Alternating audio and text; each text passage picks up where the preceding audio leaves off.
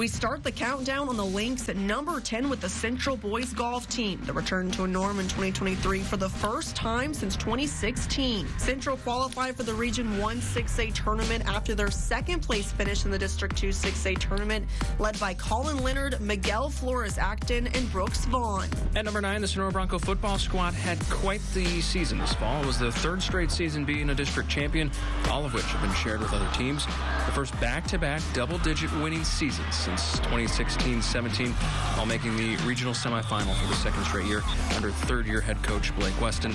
Broncos also picking up their 15th straight playoff appearance.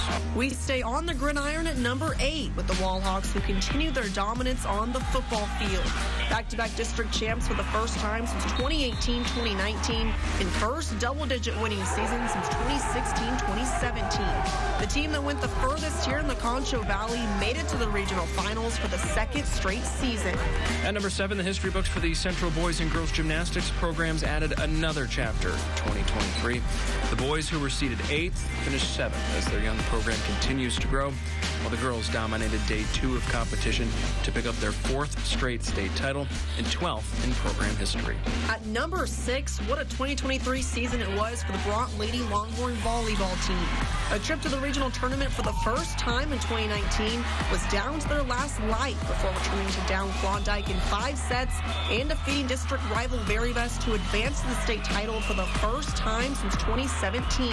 A team that will be forever remembered in bronze.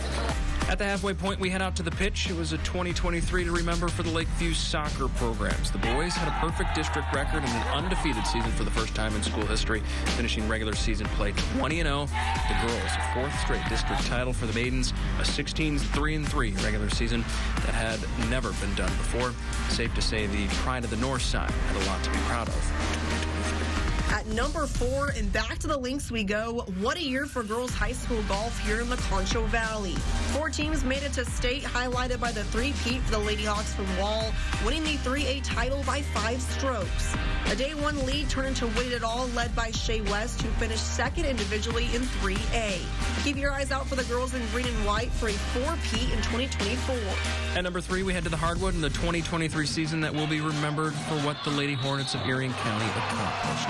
Their first trip to the regional tournament since 2017 fueled them to book their ticket to the state tournament for the first time in school history. A special group that Mertz, Texas, has a lot to be proud of. At number 2, we head to the Diamond, and the Wall baseball team returned to a place it hasn't been at since the 2019 season when they won their first ever state title as the Hawks returned to Round Rock to compete for number 2. In the semis, Wall took down the number 1 team in the state, and although falling short in the title game, Wall returns a lot of talent in 2024 that looks poised and ready to return to Round Rock with redemption on their minds and bring home a baseball state title to Wall. And at number 1, no real surprise about this one. We head back to the Diamond to highlight the accomplishments of the 2023 Division II Baseball National Champions. I'm talking the Angelo State Baseball Squad. After 19 years of blood, sweat, and tears, head coach Kevin Brooks brought back their first natty in program history, and the first for the men's program in ASU history.